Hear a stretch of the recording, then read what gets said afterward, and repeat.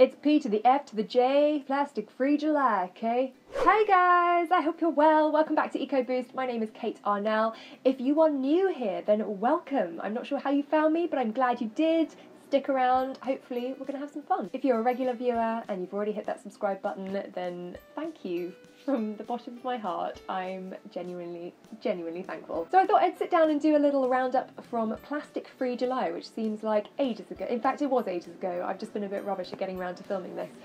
So I thought I'd share with you some of the things that worked really well and that I've continued doing, and also some of the things that didn't work quite so well. So let's crack on with my Plastic Free July, the results. Ooh. If you want a little reminder, or maybe you missed the Plastic Free July challenge video, then I'll put a little clip of it right here. You can click that, or I'll put it in the description box below, so you can click that and sort of get up to speed on the items that I was hoping to swap out, or the changes that I was hoping to make. Otherwise, the rest of this video might not make a right lot of sense. But it might. But it might not. But it might. But it probably won't. So here are the things that worked really well. Let's start on a high and work our way down. These are the alternative for microfiber cloths that I found. They're by a brand called EcoSack, and they're made from 100% natural wood fibre.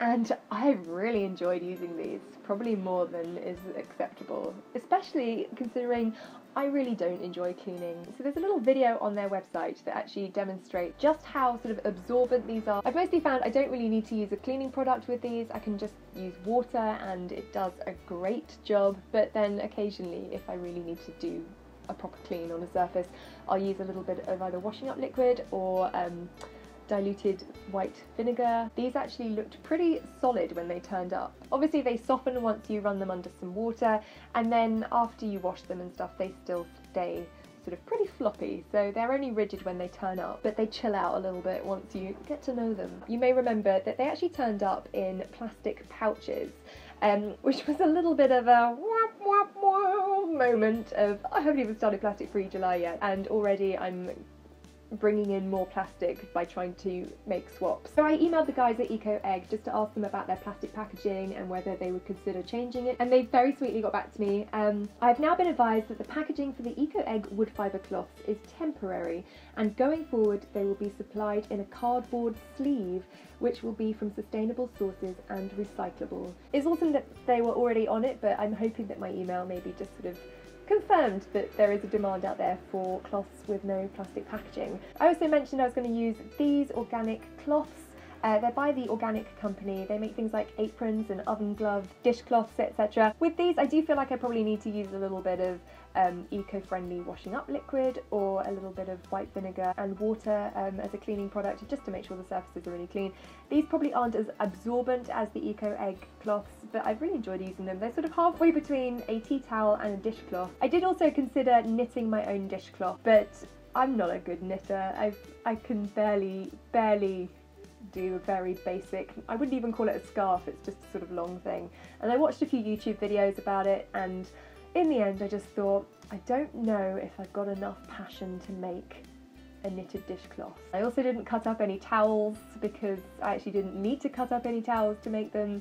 So yeah. So another item you might remember that turned up in plastic packaging were my EcoSacks. So these were the replacements for my bin liners. I used to use kind of whatever I had to hand, so whether it was an old paper bag from a Whole Foods shop or sometimes degradable plastic bags, but I never felt that comfortable using those because it's still kind of plastic, it just has an additive in it to help it break down faster. But if I reused a paper bag that was normally made from sort of recycled brown paper, that wasn't very good at withstanding any sort of moisture. These have been brilliant. I am so smitten with the EcoSack. I think the size that I chose was perhaps a little bit too big. They do a 10 litre one, which is what I'm going to go for next time, but these are the 25 litre caddies.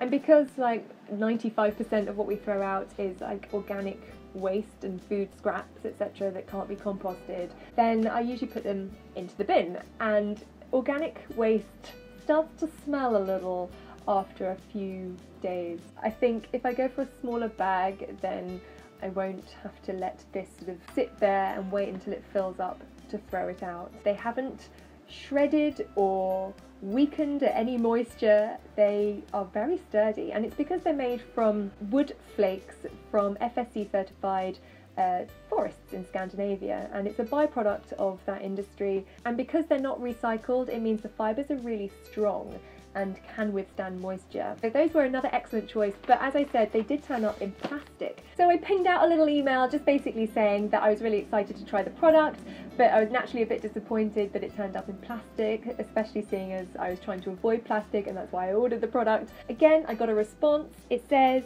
thank you for your email, we quite understand your point.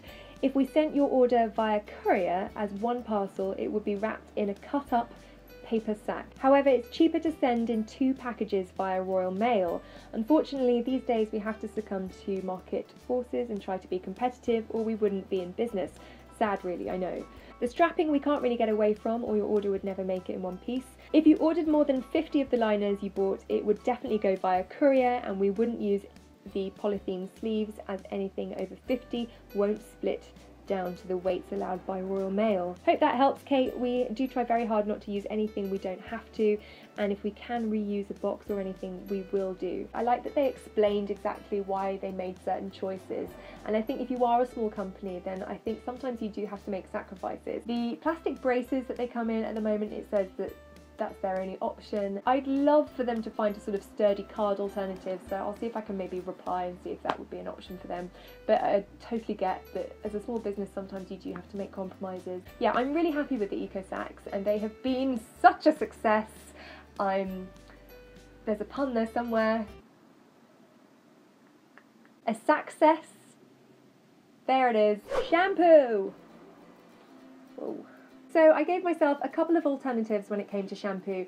Previously I was using a brand called Rawa. It was lovely and non-toxic and used organic ingredients, but it did come in plastic. It also worked really well on my hair, so that was another great thing about it. A lovely person in the comments suggested a brand called Oway, and it turns out that there's a salon selling Oway very close to me. They come in glass amber jars, and it does have a plastic pump, but I'm hoping that I can take this back and maybe just refill from their larger sizes, if they have larger sizes. If they can't refill it for me at the salon, then maybe at least they'll sell a refill without the pump, but just maybe a plastic lid or something, because I really enjoyed using this. I got this in July, and I mean, it's still going. We've still got about 1/5 of the bottle left, so that's July, August, September, October. That's 4.5 months, and we've still got 1/5 of the bottle left. And like I've said before, I only need to wash my hair probably every 3rd or 4th day, 5th day at a push, so I don't wash my hair every day, which is probably why it has lasted so long as well. They are the sort of brand that does take into consideration their packaging quite a lot. So they use things like metal tubes instead of plastic tubes, and most of their products otherwise come in glass jars. So that's Oway. I've lost the label somewhere along the Oway, and I've really enjoyed using it. My other shampoo option was a shampoo bar. Now, I've had mixed experiences with shampoo bars in the past. Mostly they haven't worked that well, but I thought I'm up for giving them another go during Plastic-Free July, because it might be that I just wasn't using it properly. So this time round I did some proper research. I read some instructions on the website where I got these from about how to best use a shampoo bar, and I have to say they definitely worked a lot better than I expected. The first time I used it, it was fine. I just left a little bit in around the back of my hair that felt a bit textured, which was no biggie, because with short hair I think sometimes you kind of need to put in either a bit of a styling product or give it some texture. The second time, I'm not quite sure what happened, but I ended up looking like Medusa or something. I was definitely defying gravity, let's just say that. So I went back, I did a little bit more reading, and I noticed that a lot of shampoo bars are then sold alongside an apple cider vinegar rinse or conditioner. And I thought, well, why not give that a go? So I diluted some apple cider vinegar with some water. It was about 1 part apple cider vinegar to about 3 parts water. And I tried that as a rinse after I'd used this, and it definitely improved the feel of my hair. Like, it definitely got rid of most of the residue. I haven't used these as much as I would like to, and I still just use them sporadically, but at the same time I've really enjoyed using this. So I don't know. I'm gonna keep going with both of them. I quite like having the option and mixing it up a little bit. I also found this shampoo bar the other day actually. I went to Camden for the first time in ages, had a little look around the market, and there was a stall there called Read the Label, and he had two sort of vat for liquid soap, so you could basically bring a container and fill it up with liquid soap, or buy his one and then bring it back and refill it. So that caught my eye first. I was like, oh, that's a great zero waste option.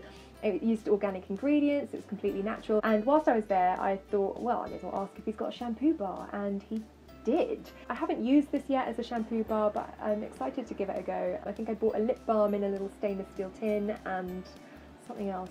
What else did I get? Oh yeah, a bar of unpackaged soap, which was nettle soap.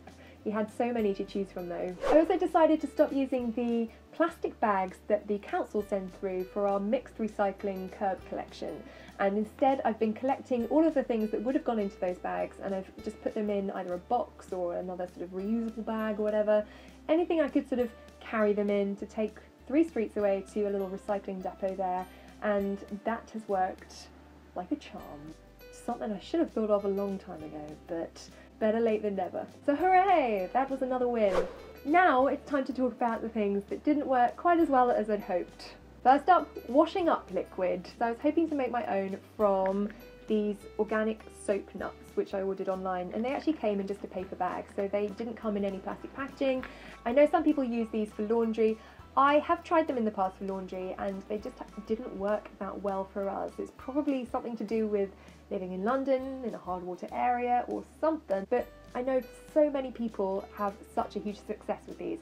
Anyway, when it comes to laundry and stuff like that, we actually just buy a very large paper bag filled with EcoSack stuff, and that seems to work well for us at the moment, so that isn't contributing towards my plastic quota. But washing up liquid was, because I was buying it in recyclable plastic bottles, normally by a brand called Biodynamic, which does do some refills. Like I've seen one down in Cornwall, and I haven't seen them in many other places in London, or any places in London. So if you know of a Biodynamic refill in London, please let me know. But anyway, back to the Soapnuts. I tried making my own washing up liquid, and it sort of worked a little bit in that it cleaned the dishes.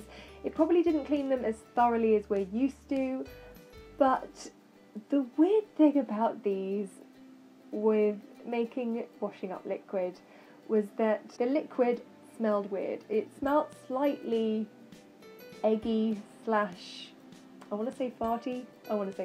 It smelled slightly like someone had farted in the kitchen, and I feel really bad saying that because I had such high hopes for these, and I know these work for so many other people, so I don't know what it is about this location or whatever it is. So we did try a whole bottle, in fact 2 bottles. I made 2 bottles using Soapnuts, and yeah, I think after that we realised that it probably wasn't something that we were going to continue. But, oh god, they're going everywhere. No guys, I know, I'm not being mean, come back. I think moving forward I'm just going to start using an Ecover refill, and I just found one the other day at a store called As Nature Intended. They've got a couple of locations in London. They have some great bulk offerings, so if you want to get any dry goods in bulk, they've got that as an option, and they also have the Ecover refills. 3, 2, 1. Ta-da! Dishwasher tablets. I've realised recently that during my grandmother's time when she was a young woman, dishwashers didn't exist. They just washed the dishes by hand.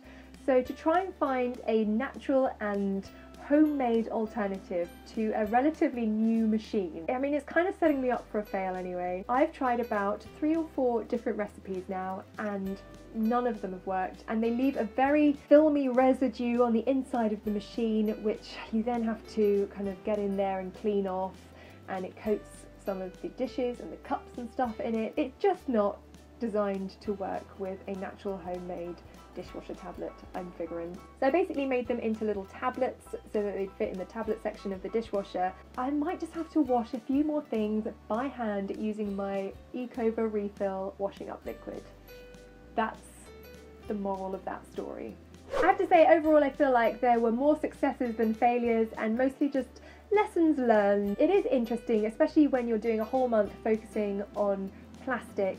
I mean, I found this since going zero waste, you do become very aware of just how much trash there is on the streets, how much rubbish there is sort of floating around everywhere. An example was when I went down to Cornwall on the train, the family sitting behind me, I think it was a mother and two daughters, boy, did they leave a lot of rubbish behind. I've never seen such messy seats. I sort of peered round afterwards and it was littered on the floor with plastic wrappers, newspapers everywhere, water bottles, empty food cartons, and they just like left it on the train. So I was a bit like, what? Especially when it started like creeping it into my foot area as well. As the train moved, some of it started rolling into my general vicinity. I was like, oh god, I'm going to deal with this now. I was actually staying for about a week with family in Cornwall. My husband and I went down to stay with some family down there, and there was definitely a lot more plastic than what I'm used to. So things like plastic water bottles, like large ones for fizzy water, and I don't find myself getting frustrated with the family members at all. It's more the companies that have decided to use that material in the first place. And a prime example was a plastic water bottle that was recyclable, but the company had then chosen a label made out of a different plastic that isn't currently recyclable. And you think, why didn't you choose one that is recyclable? If you're going to choose a plastic, at least choose one that's going to be recyclable. Especially large supermarkets who have the resources to make these changes. So again, I'm really pleased I did Plastic Free July for the second year running. If you gave it a go, let me know how you got on in the comments. If you have any suggestions for alternatives, or you know of a Bio-D refill, there's got to be one out there. It's London, come on! Then please let me know in the comments. If you haven't already subscribed, I'd love it if you did click that red subscribe button. It'd be nice if you stuck around. And if you liked this video, please hit the thumbs up. Thanks so much for watching, and I'll see you in the next one.